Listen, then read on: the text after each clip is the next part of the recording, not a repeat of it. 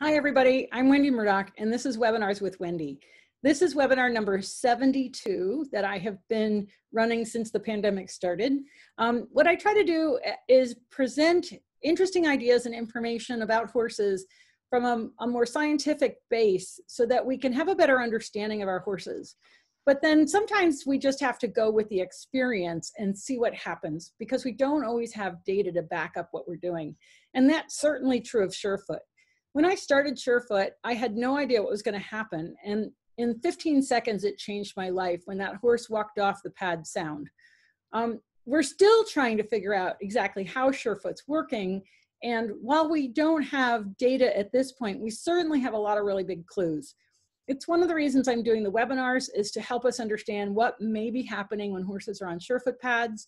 And yesterday's webinar with Deb Davies talked about proprioception. It's clear that Surefoot is affecting proprioception, and this is a really important thing because proprioception tells us where we are in space. And there's a variety of receptors that send information to the brain, which then will send messages back to the muscles so that we can coordinate this body and organize ourselves in movement and in space. That said, today is a very applied webinar. We're going to be talking with Bess Miller. She has been a breeder of ponies for quite a number of years, and she started using the Surefoot pads with foals. So when you think about the importance of proprioception and knowing where your body is in space so that you can be a really solid citizen and really confident later on, this is going to be a really interesting webinar because Bess is going to talk about starting horses out with Surefoot. So thank you so much, Bess, for joining us today. It's such a pleasure. I haven't seen you in a long time. No. Feels like forever. We spent 2 years like monthly with each other. I know, and then she started to build a house, so she disappeared, and I don't blame her, but it's been a while. So Bess, give us a bit of your background and your involvement with ponies, because I know you've been involved with breeding ponies for a very long time. Yeah, so my family, we're one of the oldest Shetland pony breeders in the country. In the late 90s, we still had over 200 broodmares and 4 stallions. I am not really breeding for production anymore. I'm pretty much breeding for myself. I do sell a foal here and there, but I definitely don't ever want to have 200 plus of any kind of animal ever again. Even though they're small, I can't imagine 200, running around. I'm sure if you had a breakout, it must have been hysterical. Well, we never did have a breakout. I mean, we had one where we had some disgruntled employees that opened up all the gates and all the stallions got together and had a huge fight and all the mares got mixed up. That was not good. But that's about the only serious drama. That's a pretty good record. Our ponies, we bred them mostly for sport horse type use and mixed them with we also breed Arabians, did half Arabian, half Shetlands, and did sport ponies with those. And so I have a selection of different sizes left at this point. And the two that I chose for you to look at today they're right now 1 and 2 years old. And so, but you also, just so people understand a bit more of your background, you have a very deep background in working with horses besides the breeding. Oh yeah. Yeah. So I started out on the hunter jumper circuit as a kid, riding ponies, and up through, I think I finished with my last pony when I was about 16. And then I moved into combined training, which it wasn't my thing, but I discovered dressage through combined training and was very heavily into dressage for 20 years. And then I got married and moved to Wisconsin, and that's where I discovered Robin Hood was up teaching clinics every 6 months in Wisconsin and Northern Illinois. And so I spent a couple of years going to every single long training I could with Robin. And that's the Jones Equine Awareness. Yes. Yep. Yeah, and I had always done centered riding with Sally Swift since I was, I don't know, 13 or 14 years old. But I was very lucky my mom and my grandfather did get me to really good people to take lessons and kept me going to clinics and things like that. So I have kind of a deep background in a lot of different modalities for teaching and becoming a better rider, but also working with all the different ponies. So Shetland ponies, we also had Welsh ponies, the Arabians, the crosses. I've had thoroughbred Arabian crosses, warm blood Arabian crosses. And in the last 10 years, for my lesson program, I started buying quarter horses. And so now I'm working a lot. I really like the quarter horses too. They're completely different than the Arabians and way different to train. And it's a whole new skill set. So I did get involved with natural horsemanship people, especially Richard Shrake with the quarter horses. And it's a different thing. Well, and you also spent some time on the show jumper circuit, right, as a groom? Yes, I've been a groom. I'm a really good groom to this day. Well, my point being, but not in addition to the breeding, you have a very deep background in horses and many different aspects, so you've handled a lot of horses and different breeds over your lifetime, actually. Yeah, and I should mention I'm tiny, so learning how to handle horses safely without having to have a lot of muscle has been like a key thing with me. And with training the horses with the Surefoot pads has just made my life so much easier. They especially with these latest two, they just retain information. There's less resistance. This Surefoot has been the biggest leap forward as a trainer for me to make my life easier. Wow. That's quite a statement, actually. Yeah. So if you were to say, what's the one thing that it's done to make your life easier, what would that be? Well, I mean, there's two main things that I really wanted to emphasize, especially that long video. I don't know how we can like show it, but of the yearling that I'm working with, they retain information better. And when I say information, I mean the questions you're presenting them with as you're training a young horse. So like a yearling or a 2-year-old. My experience is you either have to kind of put them in a position to get them to sort of have a response, whether it's positive or negative. But with the Surefoot pad, they steer themselves to the positive response without you having to keep, representing the question. And I think you'll see if we do have time to do that at the end, where she's learning to walk over a bridge. I don't have to do a lot. I kind of change the question, but she basically figures it out on her own. And we really pushed it time-wise because we were trying to keep that video short, and it's in under 10 minutes. So, and then, the other thing that I just really like is, yesterday I had a pony come in with a huge abscess on her wither, which I've never had ever in my career. Like my goats have lots of abscesses, but I've actually never had a horse have an abscess. And it was nasty and I had to lance it, but I put her on Surefoot pads first before I started fussing with her. And it just kind of got her into a chill thinking, trying to cooperate state. And it's the same thing with the training.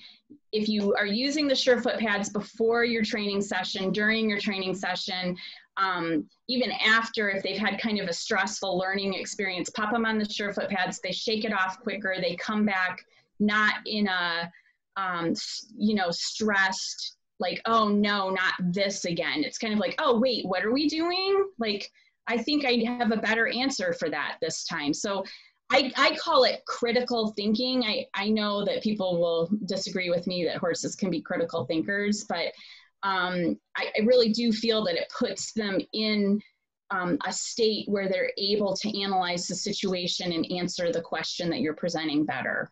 Well, I don't know that I would disagree with the word critical thinking, but I think from listening to you, and this is, I mean, we haven't talked about this, so I'm like blown away. No. But you know, horses feel stress, and horses need to feel safe. And I know that one of the number one things surefoot pads do for horses is make them feel safe. So if safety is associated with critical thinking, in other words, if you feel safe, you're able to think, then I think your statement's valid. And it always goes back to my thought of, so many horses, I think, are way more stressed than we acknowledge, that they're in some state of slushy freeze, you know, shutdown, or some state of anxiety. And they're very, you know, the number of horses that are actually in, for lack of a better word, a neutral place, a secure, inquisitive place where they can evaluate is you know, not, they're either, they tend to be shut down or overexcited, you know, and sympathetic. Right. And so, you know, it may be that, and I'm just throwing this out there to see if it sticks, that when the horses are feeling that degree of safety and grounded security, then they can think, and therefore they are becoming better thinkers and processors. Well, and I think too, one of the things, you know, that I've talked to you about this before, about doing the surefoot with my young rider students. It makes them a better observer of, you know, the clues that the horses are giving us to where they are. Can you talk about what you did there a little bit? Because I know it's a little off topic from the foals, but they are foals. They're kids. And I thought that was so fascinating. So just take a minute to talk about what you did with your students.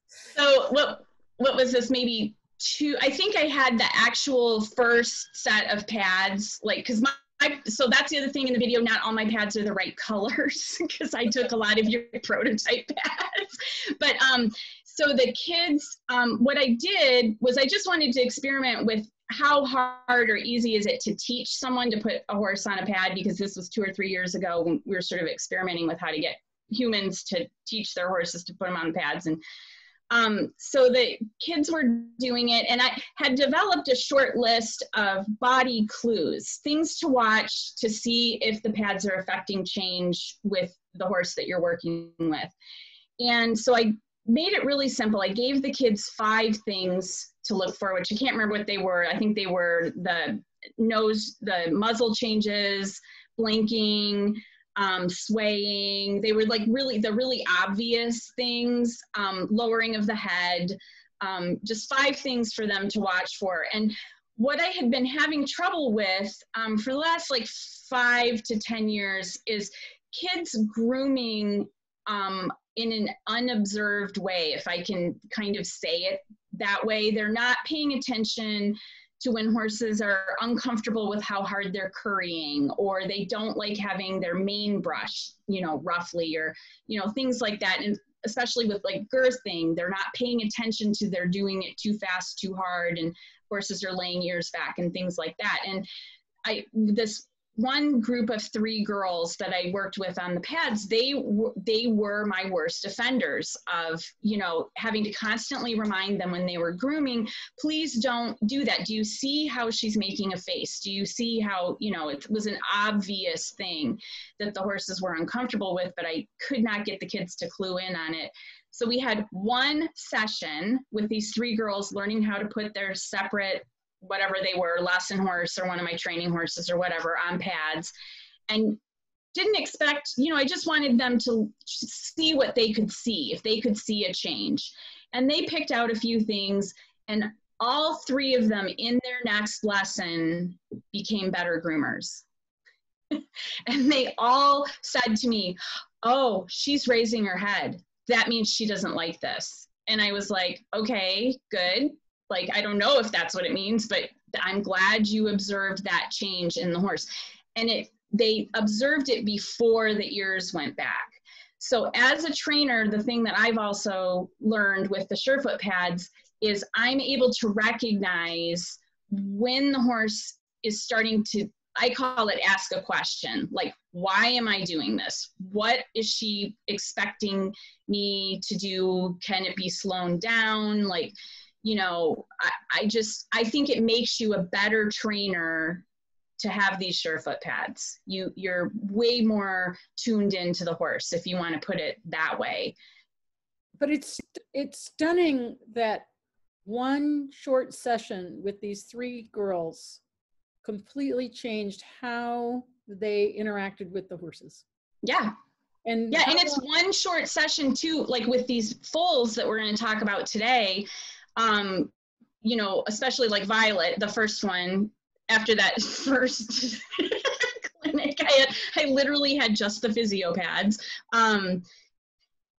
You know, it was like maybe less than 30 seconds of being on the pads like 2 or 3 times, and it changed her whole way how she reacts to stimulus, you know. So I think it works for humans and horses, personally. Yeah, and you know, we've had people randomly place horses on pads.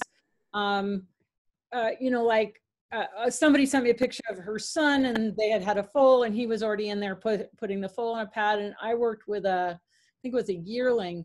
But you know, again, it's if you're not in that population, if you don't have a herd to work with, it's Right. hard to get some data. It's hard to see some consistency in terms of what happens over time. And so that's one of the beauties, that you have a small number of foals that you can take the time to kind of document what's going on and look at that. And so let me just get Violet up here. I'm trying to figure out which, let's see, what is the first picture I'm looking for? Well, I'm just gonna, come back here, file. I'll start with this one. Okay. But you can guide me if this is not the right order of things. So Bess has sent me her pictures because they're not on the computer that she's. And I'm terrible with technology. Yeah. So I'm really good with horses. Struggle a little bit with the order of things. I tried to put them in an order, but WeTransfer did not send them to us in the order that it should, you know. Yeah. Anyway, okay. So this is Violet, and what I did, I mean, this was a total experiment. I had no idea how to approach this. I think we had done like maybe it was a riding clinic, but we'd thrown my quarter horse mare on pads real quick because I had bought the original human pads that you were using in the beginning, and I had worked with a couple of training horses with those, and then having the different assortment of pads with that quarter horse mare, like I was like, oh, I have to have as many of these pads as she has with her. So I had the physio pads, and I think I had the purple pads in the pods is what I came home with. And so this foal, she was born in the field, and this mare has these huge babies, and so you can't really pick them up and carry them back to the barn. Like, you have to kind of manhandle them a little bit to get them to follow their mom. And she always does this thing where we're like, oh, you're fine, you aren't showing any signs, we'll let it go another day. And then you come back at lunch and there's a baby on the ground. so she kind of surprised us. And so this baby, she was really reactive. If you touched her, she would sort of explode. She didn't like having flies on her. She was constantly headbutting her mom and not nursing. I mean, she was nursing, but she was just like, that was her go-to thing, was just to go up to her mom and just slam her in the udder. She just seemed really restless. So, and you've had enough foals to know that, like, how many foals have you ever had with this type of behavior in all of your years of breeding? I mean, I think I figured out that I've had 800 plus foals. So I don't, because they change so much, birth to 5 years, their personality, like, you can think, oh, this one is going to be not appropriate for children. And by the time it's a 3-year-old, you're like, oh, this is my best kids pony. So I try not to assign, you know, I think I've always been sort of a noticer, which is why I've done well with the Surefoot pads. I don't really assign meaning to a lot of the stuff because it's so much changes. But like, I kind of knew that Violet was going to be a little bit more difficult with halter breaking because she was already throwing her head around and frustrated with things. And I felt like she was going to be a more reactive pony. She is extremely smart. So she's a 2-year-old now. She can open snaps. She can untie double knots. She is busy.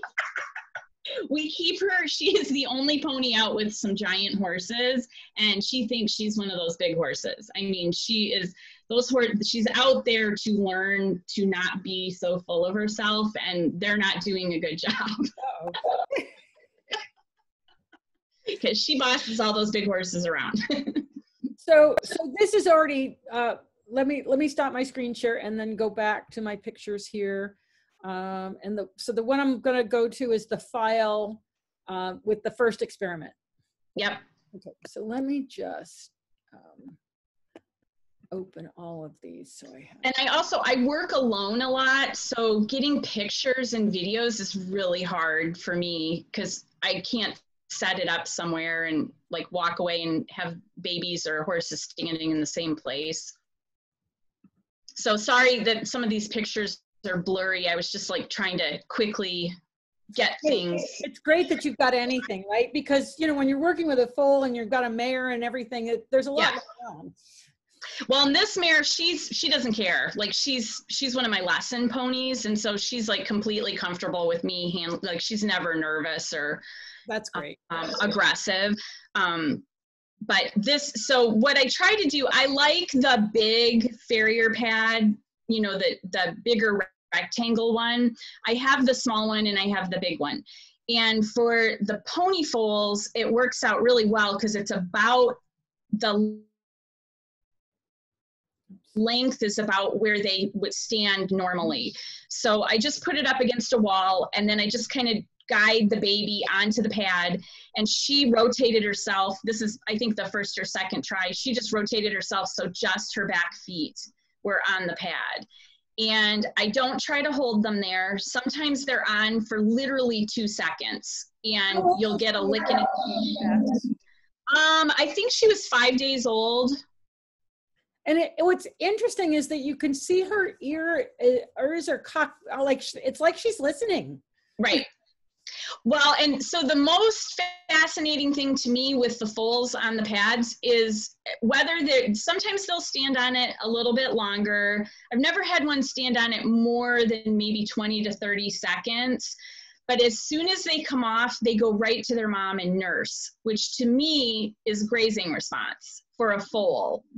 And so when you're working with the foals, I think you don't see a lot of puffy breaths. You might see that, but I don't see a lot of the same body clues that we see with the older horses on the pads.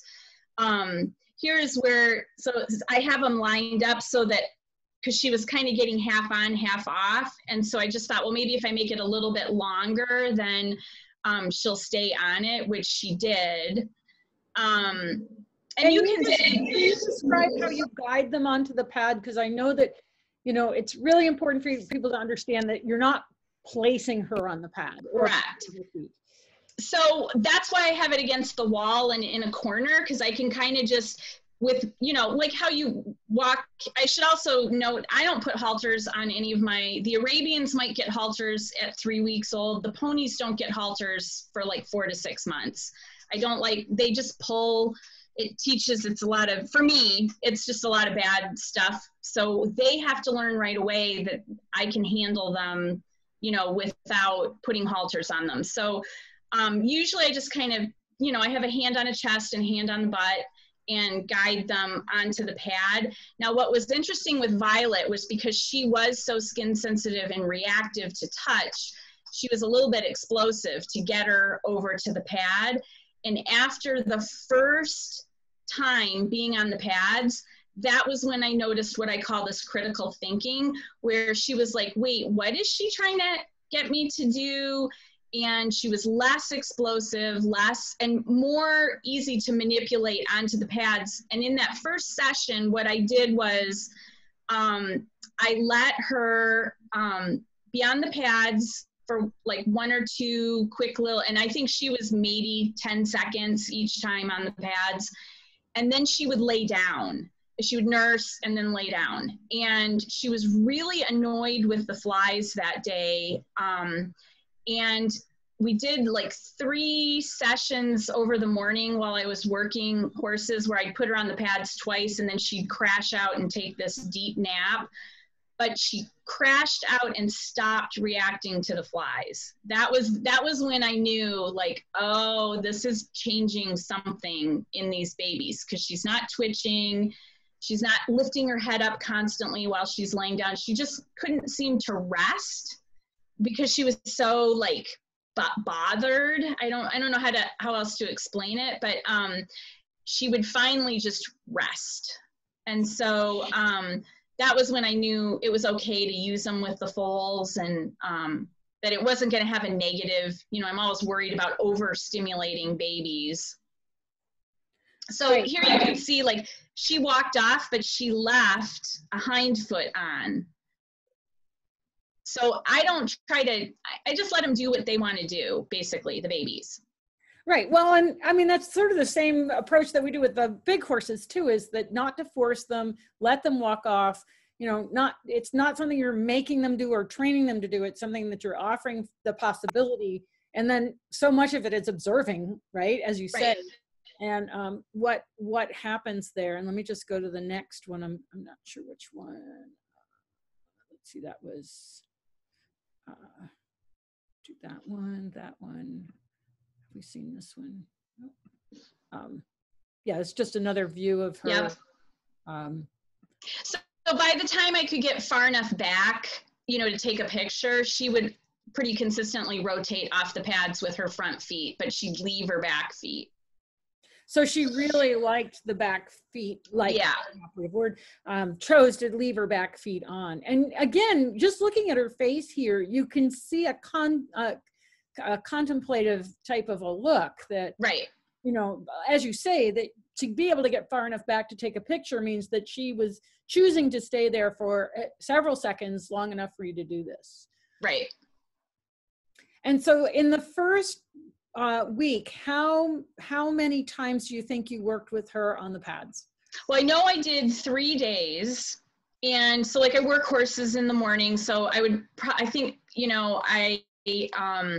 did, like, as I said, like the 2 placing her on the pads, and whether she stayed on 2 seconds or 10 seconds or whatever, then I would leave and go work a horse and then come back. And I know I did 3 days.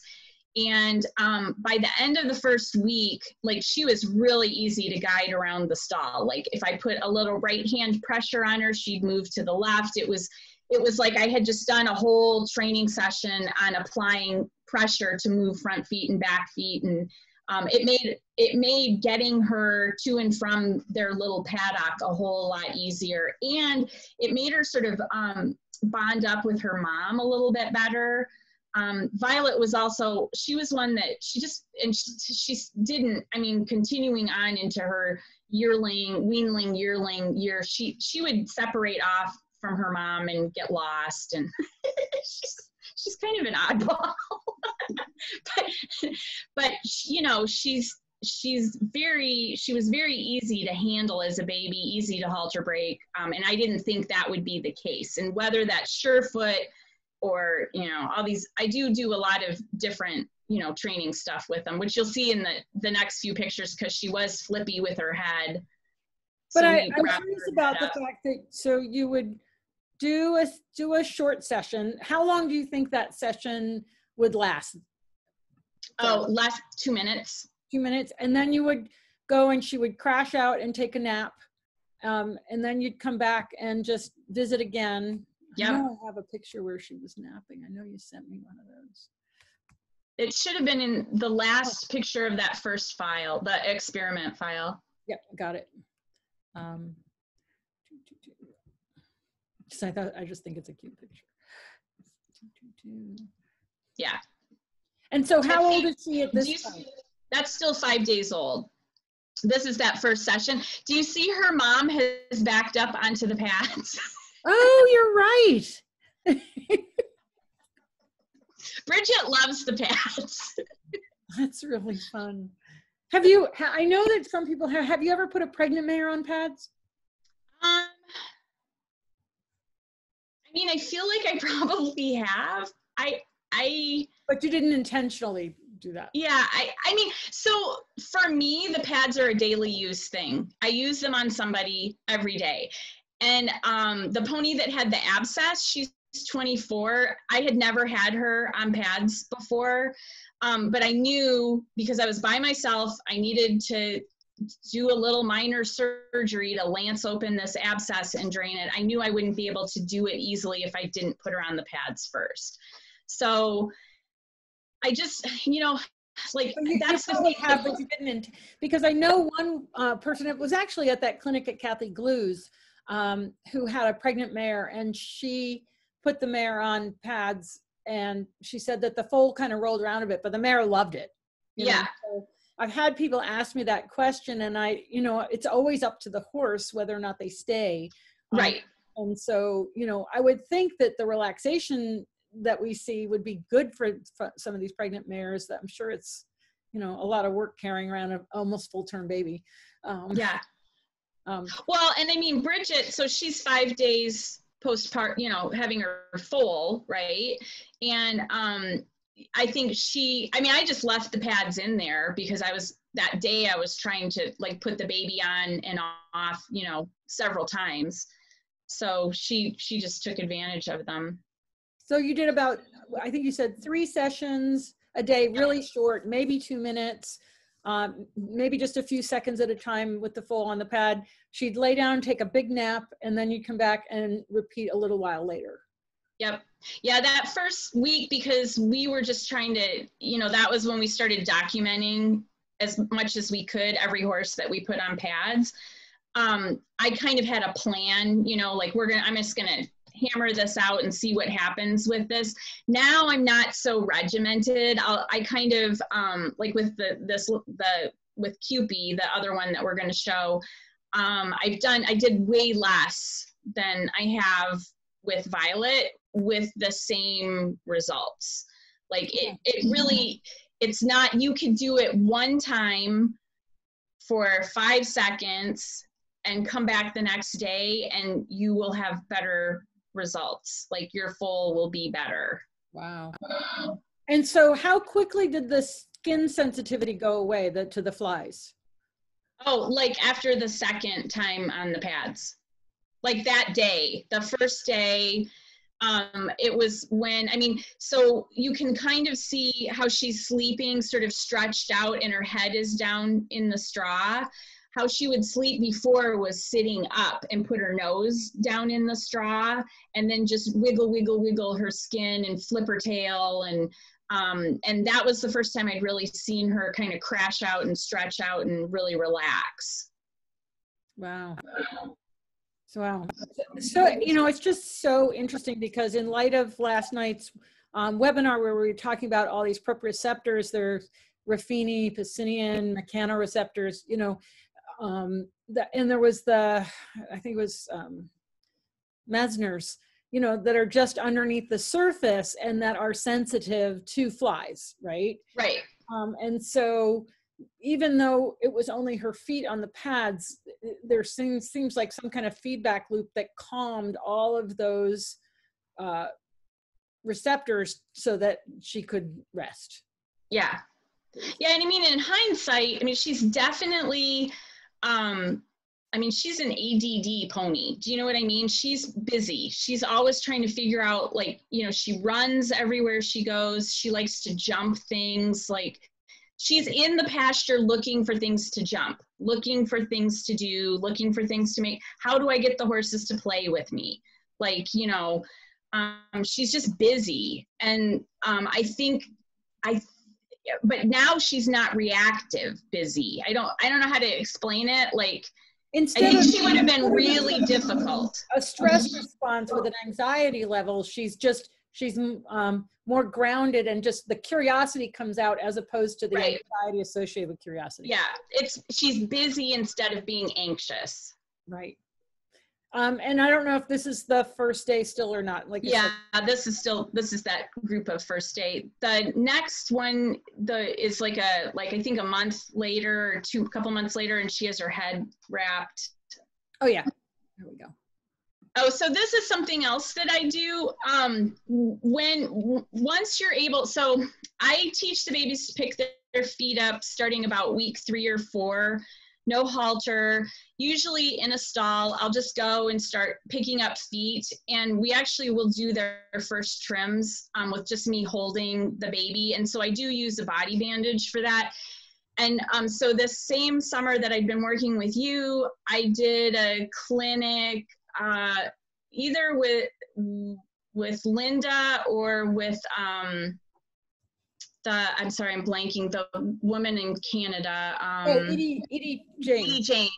And we did a lot of body wraps, and I learned how to wrap the head. So poor Violet. I decided to wrap her head.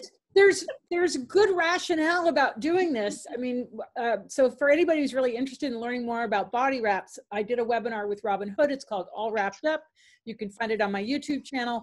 But there's also everything that we're learning, like with Temple Grandin, and how that contact really helped her. And so this is affecting the proprioception and outlining where the body is in space. And there's something calming about that head wrap that I've experienced using it with horses as well. And so, this makes sense to me that you would combine this with, working with this baby. Well, and so I don't know if this was the day I was picking up her feet, but as soon as I can start picking up their feet without a huge struggle, then I'll throw another pad under there instead of the physio pad. And I know that back when we were working with Violet, I think I had ordered, the only pads I could take home with me were the physios and this purple pad and the pods. So that was the only pad that I had. And so what I'll do is I like to do it when they're nursing because they stay still. They'll step off of it if they don't want it, but they're actually like engaged in something else and they don't fuss with me too much. And so that's just one of the ways I introduce the single pad without, too much disagreement or, having to, sometimes babies will push back on you. We're talking about a thicker pad, and obviously on straw it's a little bit more on level. And as you say, they're not forced in any way to stay there. So right. Why not? I think I just don't want them to pull back against me. That's the main thing. Like when you're teaching foals to pick up their feet, a lot of times, you'll get they'll actually pull, like extend their leg out and pull back. Mm-hmm. And so I just have learned that if they're nursing, it's an easier time to teach them to pick up their feet because they don't do that pull back thing. So I just threw a pad on going forward.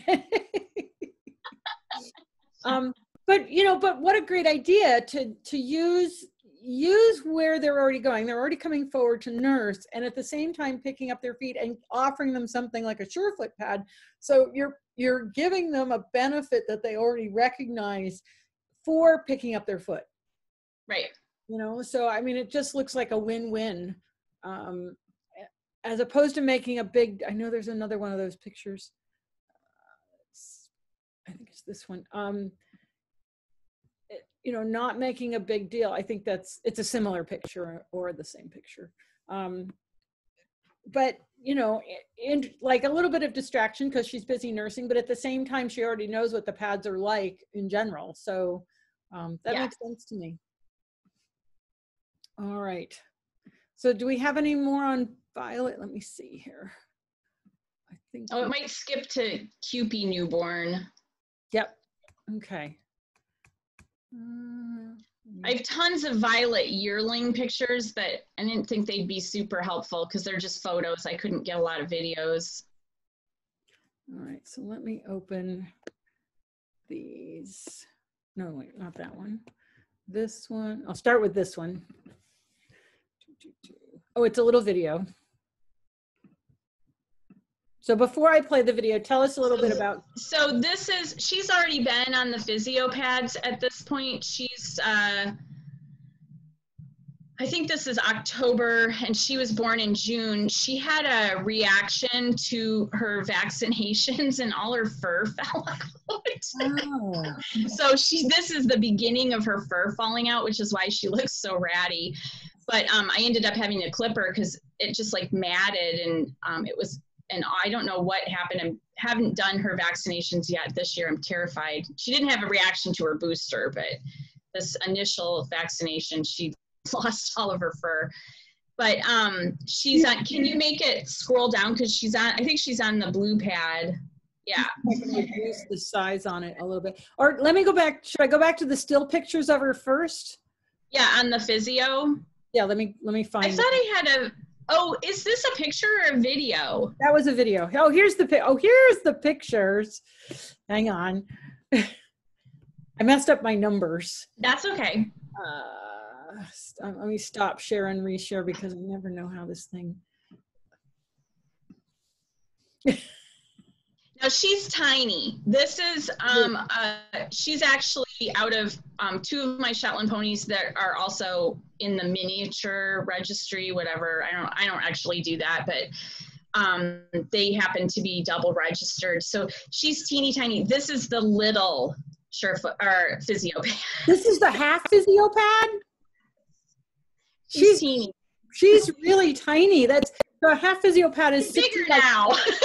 But I was like, this has got to be the full physio because you can't tell the difference without relative perspective. And she's really tiny. I'm pretty sure this is the tiny pad because I was like, oh my God. Wow. And so how old is she here? Like maybe 2 or 3 days. So she, her mother, I'll just give you a quick background on her. Her mother is one of my Cushing ponies and had not had a foal in 12 years and had been living with my elderly stallion as his best friend because she could not get pregnant. And and so about February last year, I was like, she looks a little rounder than normal to me. And so I had no idea when she was going to be born, but they live in a dry lot up by my barn because Parcel can't really be on grass, and Fabio gets special food, and it's just, so we kept watching her and watching her and watching her. And of course I was at a horse show when the foal was born, and my vacation barn help person called me, and I think I was in either Illinois or Kentucky or something, and she's like, it's pouring down rain here. Should I bring this mare and foal in? And I'm like, yes, please bring them in. So she had this big dramatic birth thing where she was freezing in the rain, and everybody's worried she pony would survive. So she had a little bit of a drama. So when I got home, I think this was Monday or Tuesday after she was born on like a Saturday, I decided to put her right on the pads. And okay, oh, hang on, all right. So you were away, she was born, you got home, she had a rough start, and then I'll get this video playing here. Let me see if I can, I don't know why I can't. Oh, that's interesting. She does a shake off. She shakes all the time to this day with any kind of, if she's had a really good experience, she'll shake like she's, shaking like a dog. If she's had a stressful experience, she'll shake. It's her habit. Wow, that's really interesting. All right, so I'll just play this again. So is this the first time she was on the pad? Yeah. And you just guided her over, and she's, what, 3 days old, you said? Yeah, like maybe 3 or 4 days old. Now, she is different than Violet. She was much easier to guide, and had like kind of already figured out pressure. So if you're, pushing for her to go forward, she just kind of went forward. There wasn't a lot of explaining for her. Okay, and then we've got this video, which appears a little bit upside down, but yeah, it goes sideways. Oh, that's her head. I got it. Okay. 1:46 p.m. No, that was my one. Yeah, sorry. It's hard for me to video and manipulate horses. And her mother is a nervous. Here are our ears. Here's our head. This is our withers we're looking down at. Yep. You're basically kind of guiding her over there and trying to film at the same time. And trying not to get killed by her mom, because her mom is a nervous mother and was not okay with me being in there. Yeah. So that's a bit of a challenge. Yeah. So, again, she was just on it for a second. So quick. Yep. That's why I don't hold them on it, because I figure if it's like 1 second, that's what they can take. Right. And then, let's see, that's older. Hang on, I think I have another. Oh yeah, so now we're gonna go back to these 2 videos of her a little bit older, but not today. And the thing I want you to look at is, I know that, you know, it's a couple months later, but what was really nice is the mom this mare has not ever been on the surefoot pads, but she would react as if she was on the pads while her baby was on them.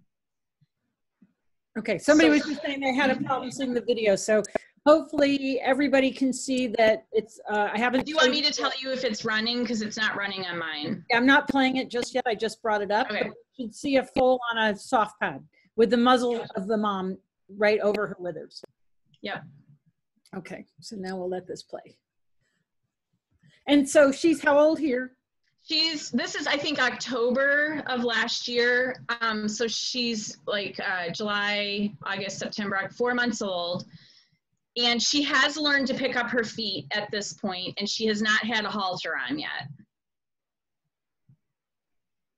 But what's fascinating is you're seeing exactly the same things we see in adult horses. Yep. Eye blinking, the head lowering, look at the. It's less dramatic than in the adult horses, but yeah, you'll see.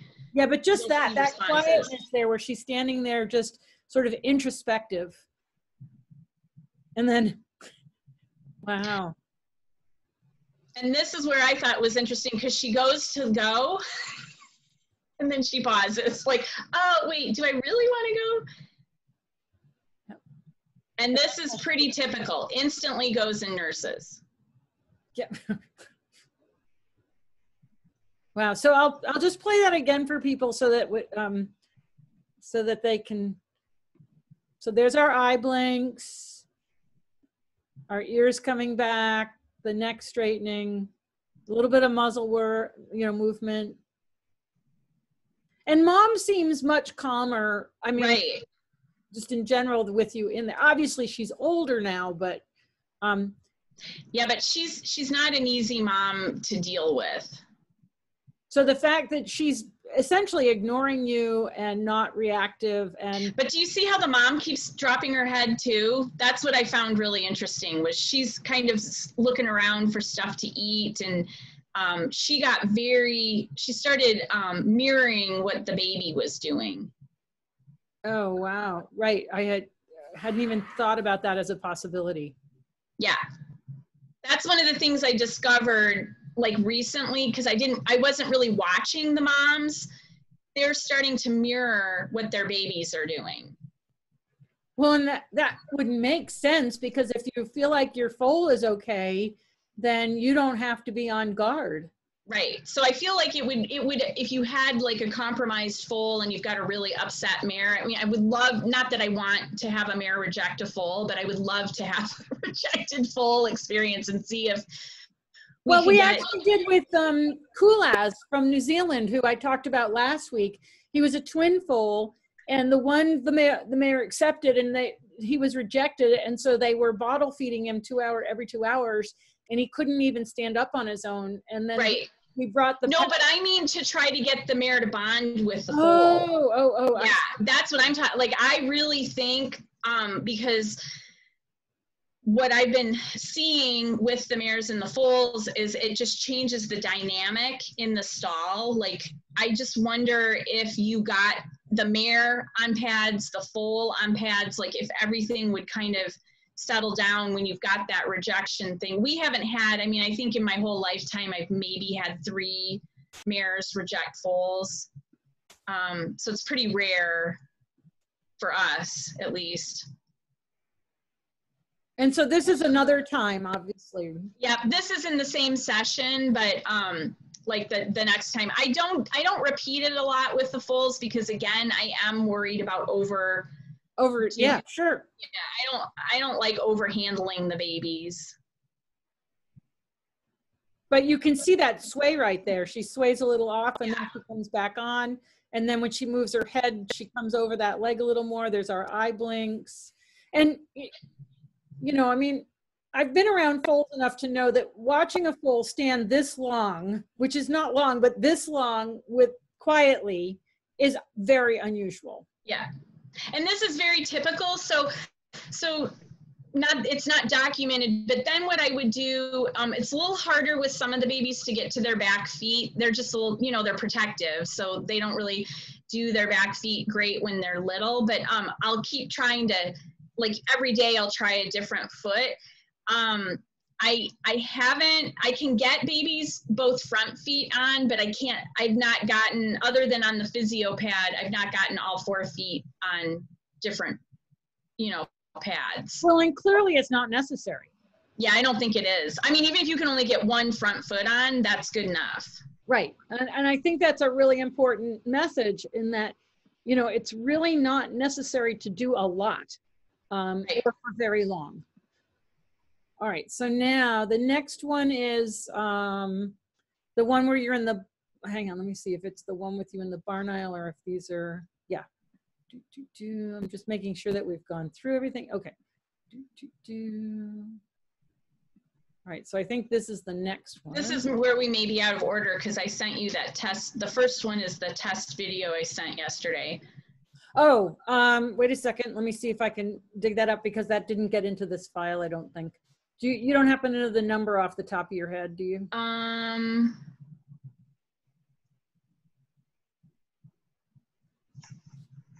It might be 4437.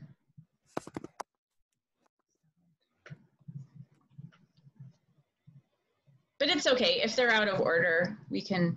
Well, I come to think of it, I'm not sure that I got that. Oh yeah. Oh no, I've got it. 4437. Okay. Share screen. 4437. Here we go. Okay, this is that same foal, but a year later. Which is pretty impressive. And excuse my Jack Russell for running in and out of the filming. All right, I'm going to turn the sound off so that you can just tell us what's going on here. So if this is that, so let me first explain, she's never been tied before. So this is the first time she's been tied, which is really, I don't like to fast tie babies the first time, but I wanted to shoot this video and I didn't want to have to goof around. So I was actually really surprised at how good she was, which I really do credit for the Surefoot because I've never tried to fast tie a baby the first time ever. So this was just to see how she's picking, how easy it is to pick up her feet. And she pretty consistently on that left hind, forever, she sticks it to the ground. You have to kind of take it out sideways and then she'll bend her hock. Now you don't realize how little she is till you stand up and walk around her. And how tall are you, Bess? Because you're not tall. I'm like 5 feet tall. Right. So just for everybody's perspective, if Bess is only 5 feet tall, this is a tiny pony. Yeah. And then you see how quickly she picked up that other back foot. I know she's moving around, but this is pretty typical of how we've been since she started getting trimmed. So the reason I have the rope draped over her is if she did start to pull back, I could have a little control and just grab that rope. Right. And then I know that you had talked in one of your previous webinars about finding a foot that they post off of, that they balance off of, which I found interesting because I hadn't been thinking of that left hind that way, that she was balancing. Do you know what I mean? Like I was thinking of it as a resistance more than as a necessary thing that she needed. So what I wanted to do just as an experiment was then take the physio pad and put it under that left hind. She likes the physio pad right now is her other thing. And I'm working with her. So she got weaned late. She got weaned like in April or May. And so she really has to think about her balance there to give you that foot. And she's not sure about shifting into her front end. Right. And so she gets brought in and out twice a day for food. She has had her bridle path clipped several times. She goes on walks with me. So now she's like working on tying. She goes up to the indoor arena to work on obstacles. And she might get worked maybe once or twice a week and then maybe have a week off. I do daily handling. She gets groomed, but we don't do a lot of quote unquote training because it's more about making her okay with being around us. So then how old here again, just to refresh? She's a yearling. Right. So she's 1. She turned 1 in June, like 2 weeks ago. So what's really interesting, and I just want to play this one more time because this is the first time this foal has ever been tied, and she's not even really she's not pulling, questioning that at all. And B, I'm going to just pause this and take this forward. When you go to pick up that right front, what you can see is she is searching for I have the same shirt on, I'm just noticing. That's okay. I'm sure it got laundered in between. It did. Right? So here you can see she shifts back more, right? She's trying to figure this out. Picks up the foot, comes forward, shifts back. I mean, you can see this forward and back motion, and then she can settle a little more into that right front, right? And I'm going to skip the left hind for a second. I'm going to come around to where you do the right front. Okay, and watch how she can stabilize laterally on the left side. So you pick up the right front, but you see how solid she is on the left side, left front, left hind. And we don't see that shifting back and forth, right? I mean, it's just an interesting observation. And then there she shifts a tiny bit. So here's an interesting observation that, as you're saying that, her current thing, she doesn't really like having both front feet or both back feet on pads. She wants the front left and the rear left, or the front right and the rear right. Laterally. Side to side. That's her thing right now. Well, that doesn't surprise me just watching how she's organizing to pick up her feet. Yeah. And I just go with it. I actually don't ever analyze why are we doing this now? I just go, okay, this is what they want today. And I think that's really important that you're not analyzing it. You're simply observing it and kind of filing that data away. But it, in just that brief moment of that video, it became so apparent to me that she's really stable laterally left. And when you take away that stability, she's not sure. So I'm wondering, just as an experiment, if you started on her right side picking up her feet, and I know you did this for the video, you did this for 2 days, but started on the right side and offered her the physio pad on the right when you went to the left, just to see, because and it may be that she's just going through a growth spurt right now too, as they do, and maybe there's she's just sorting something out, but overall that's quite impressive, I have to say. Well, and if we hadn't done this video, I never would have tried just to tie her. I would never have figured out, that was kind of an aha. I was like, oh, she may explode and pull back and we may have to shoot this over again, but she never did. So. Right. That she was willing to me, that's a balance. It's kind of impressive. Yeah. She's balanced enough that she doesn't have to pull back on the rope and scare herself. And you have to wonder how many horses, when that happens, it really is a balance issue, that they don't know how to balance without being able to position their 40-pound head on an adult horse where they need to counter whatever's happening in their body that's causing an instability. And when we take that away from them, then they panic. They, I can't put my head where I need to put it because it's fixed to this place, and how do I rearrange my body so I can feel secure? Right. And she's one, so her little anxiety move, I don't know what else to call it, is she'll come right up with her pole, and you can kind of see where her neck joins into her shoulder. She's real, not formed well, she's has no muscle. Right. So she grabs with the bottom of her neck. And that's one of the things I'm working on successfully, is getting her to drop that pole and use her top line better through using the Surefoot pads. And again, this is that same day when it's her first time being tied. Yep. And this is the first time on these blue pads. Well, obviously as a baby, she was on them, but I haven't been using them recently, so. And your helper there. Yeah, I know, sorry. That's fine. That's life, right? And yeah, the other thing I want. How she had to reorganize, right, to pick up that foot, and then she felt the instability of the soft pad, and that's why that right foot had to. But what I liked about that when I rewatched this video is she didn't come up with her head. She kind of like dove forward with it differently.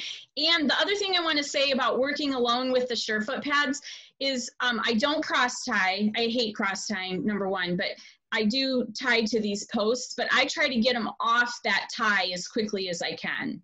Right. I don't like them to be tied with the pads. Right. I agree with you as often as more that we can, because it's about allowing them to have the freedom of the head to move the head, and especially downward. And right. If they're tied, they don't have that option, or it's reduced. It always takes me back to my Feldenkrais training, where you'd be laying on the floor and somebody would have their shoes in your space, and even if it wasn't at your on your blanket, if it was near your blanket, you felt confined. And it doesn't take much to feel confined when we're really starting to pay attention. It's kind of fascinating. So she does have a little tiny bit of startle in there too, like when she the pad. And I'm actually, so her startle used to be to rush backwards. And we've actually been working on that the last 2 months, to stop and think, instead of just like, if the manure spreader position changed, she would freak out. Like, it was just like, as soon as I realized she was doing like this behavior of rushing back. So again, never being tied before, and then to have her not hit that rope and pull when something startled her is like a huge success. And that was so interesting, because I'm just going to back that up a little bit. Like, and this is something that I always try to help point out to people of, when you have a bit of a startle reflex, and here what you can see is there is a startle reflex, but it's so attenuated. Like right there, look at the ear, and then I'm just going to stop that and take that back. So this is like a 1 on a scale of 1 to 10 in terms of reaction, but you can see that's in there, but how much it's reduced, right? And I think reduced in 2 months. Well, so if she got weaned in like April, so yeah, 2 or 3 months, we've taken it from rushing backwards, dragging you across the barn, to that. Yeah. Without like, I'm basically just doing Surefoot and waiting, for her not to, do her dramatic response. Right. You're not responding to it. You're just offering her an opportunity to not have to. Like, how some of the trainers say get their feet busy when they do that. Like, I don't do that. I just kind of wait it out. And like I said, like the Surefoot pads are worked into my everyday, like, so she'll come in, she'll stand on pads for a minute, she'll eat her grain, we'll stand on pads for a minute, we'll go back outside. Like, that's her day. She comes around. I think she does. I think she just licks and chews as she looks back. Yeah, she does. Right there. She licks and chews. So, what we've got here is this conflict between, oh, I like the comfort, and, oh, I think I need to be startled. And, comfort's always going to win. It's just helping her feel that experience and making the connections between that thing that I thought was something to worry about actually is something that brings me comfort. This is fabulous to watch, Bess, because on so many levels, to see, from a foal that had a really difficult birthing, and how you're just working it through. But I agree with you about, and there she blew her nose and sneezed. Yeah.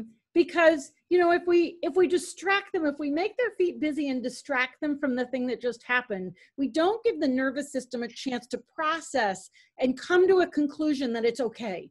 What we do is we put them in the conclusion that they must flee, and by moving their feet, they're fleeing. So we're actually, in my opinion, I think that's a conflict in terms of what it is we want to accomplish in the nervous system, which is to be able to have an experience of discomfort of, I'm not sure that I'm safe, I'm not sure this is okay, and then be able to remain in that till the nervous system calms down. So the conclusion is, I'm actually okay. But if we move them, we're saying, run away. And so we're not actually shifting the nervous system to a pattern of learning and acknowledgement and reprogramming. We're actually just feeding into the flight reflex. Right. You're not teaching them to be critical thinkers. Right. You're just teaching them flee, and you're going to flee by moving, you know, and movement is movement. Believe me, you know, when I was a kid, I used to like get on my bike and ride for hours, and then I got my horse and I rode his shoes off. You know, fleeing is fleeing, whether it's a bike or whatever. But this idea of letting them process that information and have for me as a trainer, that's what the Surefoot pads have changed for me, is I'm kind of watching to see if they're processing information. That's what I'm looking for now. I'm not really looking for, did they gain the skill of walking over the bridge? I'm watching for how she's gaining the skill to walk over the bridge. It's a different way, for me at least, of training horses. It's less end result and more, I don't know if you want to call it whole brain. Like, I'm interested in what her whole brain is doing and not just accomplishing the goal of walking over the bridge or the pole or, you know, whatever I'm doing with these babies. Tying. Right. There's got to be a good way to phrase that up. Yeah. But the focus is shifted from the task itself to the processing of a task, to the ability to process and integrate information, to assimilate information, and to come to a place of conclusion that I'm okay, so that whatever that experience is doesn't require an adverse reaction of flight, fight, freeze, faint, fool around. Correct. And it goes faster. The whole training, she was having trouble. You have to do a little step over to get into my indoor arena. And she really struggled with that the first 3 or 4 times in. And I said to my daughter, I said, film me coming in the indoor and maybe she'll do that weird. She does this weird 4-legged, all 4 feet, hit the ground and jump sort of simultaneously. I can't even explain it. And she hadn't been up to the indoor in like 3 weeks. And I thought, well, maybe she'll do it. And then we can see, you know, how I train them to walk through the door. And she didn't do it. She just walked like a normal horse into the indoor. But that speaks so much the information of time that, you know, it's with the babies, it's, well, and actually even with the older horses, it's dosing it and then letting them rest and process. And, you know, I keep going back to Al, my horse, that I started working on counter canter, and then I had to go away for, I don't know, 6 weeks, a couple of months or whatever. And I came back and I got back on. The very first thing he wanted to do was show me that he figured out counter canter. Look, Mom. Yeah.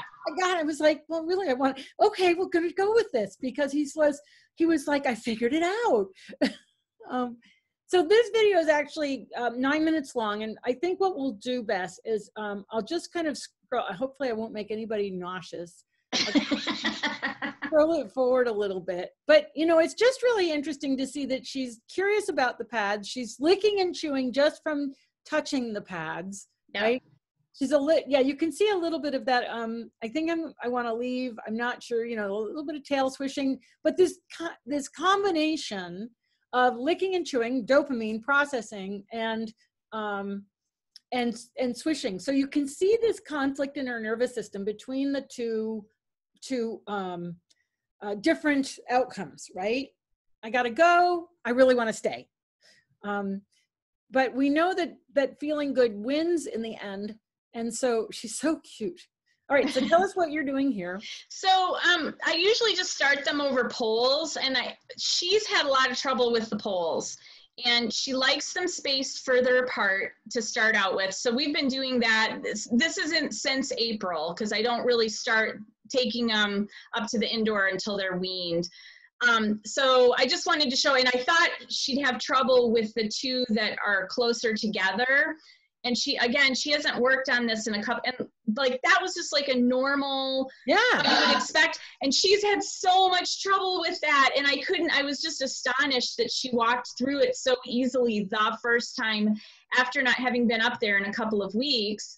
And this is the thing I just really love, is I'm not having to put in hour and hour. And you see, this time she dropped her nose all the way through. lengthened her top line. I loved it. Like, I was so like, what did you do in the previous sessions to work on the poles when it was more of an issue? Oh, okay. So what I usually do, so what she was doing with the two poles close together was, you know, first she tried to jump them, you know, all at once.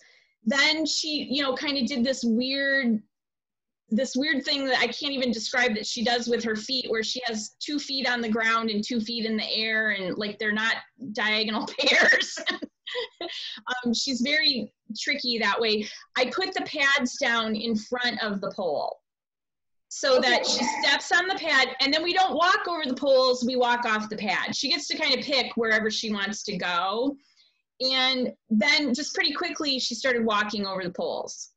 So you just how we talked about horses in the location prior to where she might have a weird reaction, and then made it not about the pole, but just about, hey, there's a pad here and you can walk off wherever you want.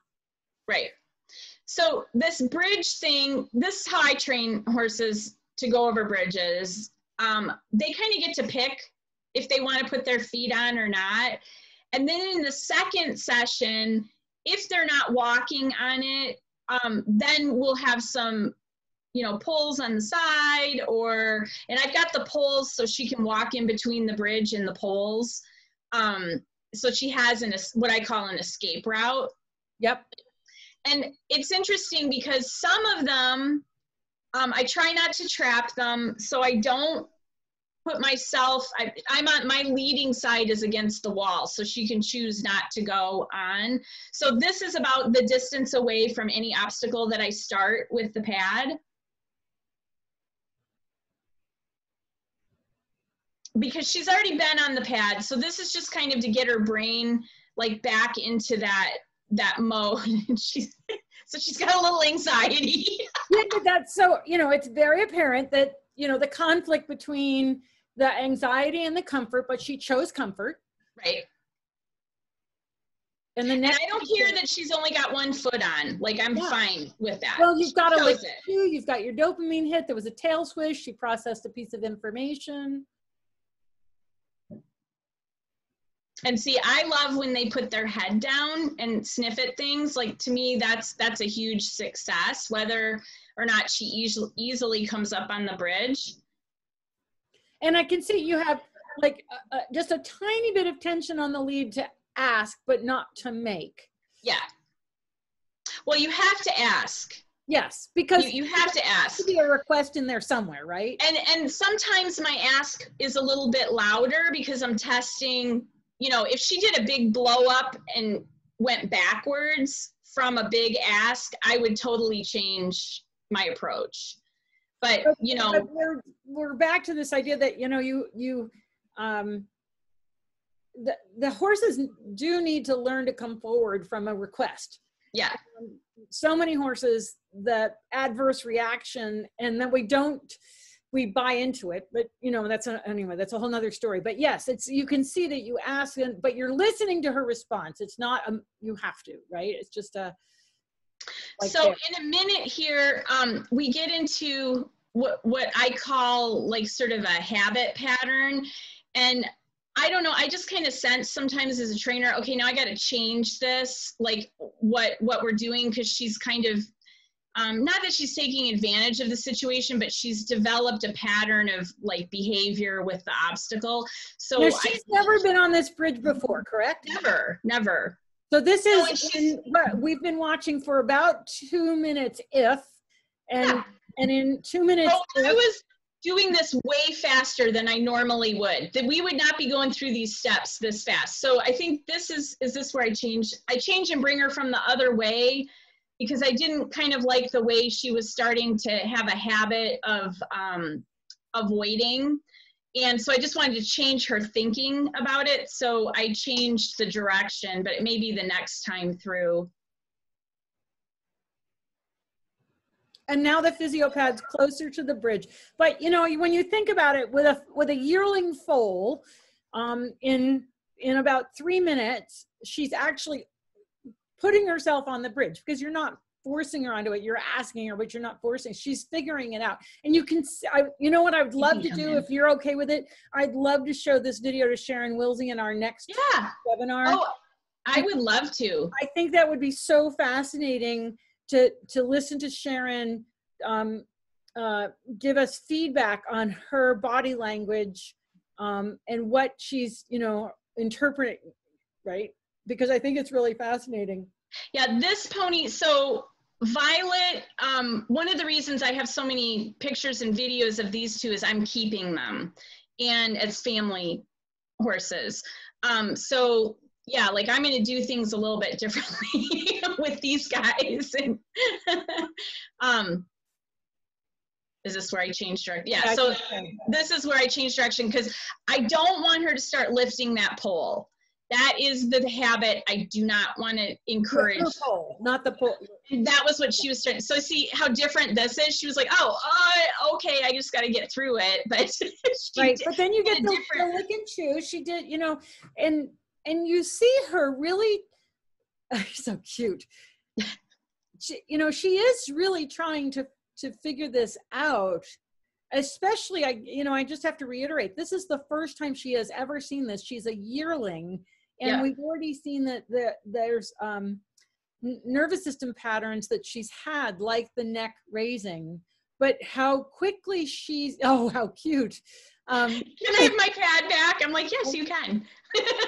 Now, have you ever put it on top of the bridge?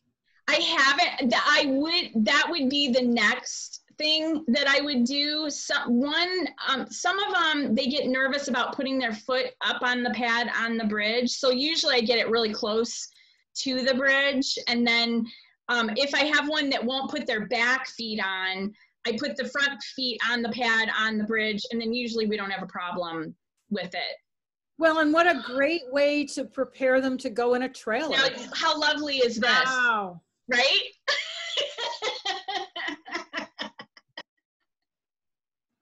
And again, just to reiterate, you know, Bess would be breaking this down into smaller segments of and slower, but you know, she did this for us for a video so that we could see the steps in the process, and also just to realize,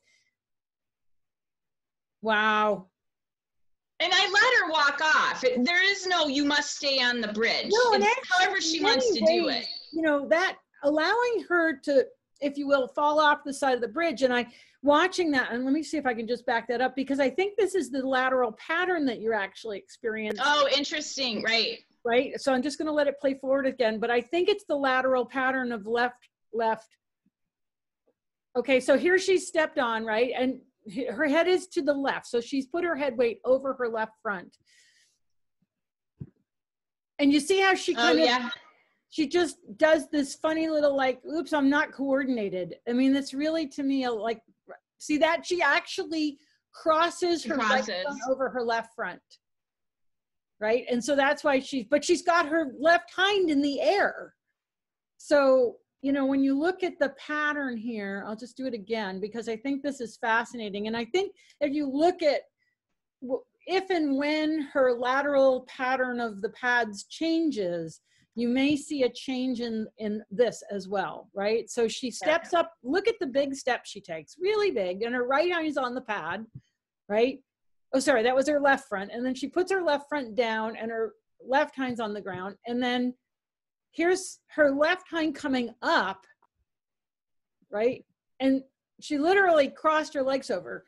So, you know, there's a degree of something going on here. I can't even tell you what. But well, and that's the thing I'm seeing, like when she's going over the little step in to get into the indoor. and the poles not being able to coordinate properly through the poles. Like, it's all kind of connected. It's related. It's all related. But the other piece about allowing her to walk off the side like that and not forcing her is she's going to figure out, wow, that was kind of, you know, like if you, that's uncoordinated. Like when you're starting to learn how to ride a bicycle and you fall over, you're like, wow, that wasn't the best idea, but I still want to try it, right? Right. So we need those trials and errors for our nervous system to learn. I mean, it's important to allow her the mistake so that she can learn from the mistake, right? But what's so interesting is that even though she stepped off the bridge, sort of stepped, I would kind of call it, you look at her expression, right? And she's like, okay. And then she's got a pole to navigate, right? But she navigates that laterally beautifully. Look at that, right? And to the right. And then she's really not at all, I mean, her neck is down. She's not stressed or anxious about it at all. And so, you know, it's so often that we don't want ourselves to fail with our horses. In other words, we don't want to make mistakes, and we so don't want to let the horses make mistakes. But the only way we learn is by making mistakes and then learning that, okay, that didn't work out too good. Let me do it this way, right? Like, you know, cooking, you make a mistake, and so you cook, you burn the eggs, you toss them, and then you do it again, and maybe you get it right this time, or maybe you don't. It takes a couple times, but allowing them the trial and error, that's going to develop their coordination and their nervous system, which is so important, because if you just hothouse flower them, they don't have the breadth of understanding to cope when something doesn't go quite right. Right. And she's like, so, okay, I made a mistake, I stepped off the side of the bridge, it's like no big deal.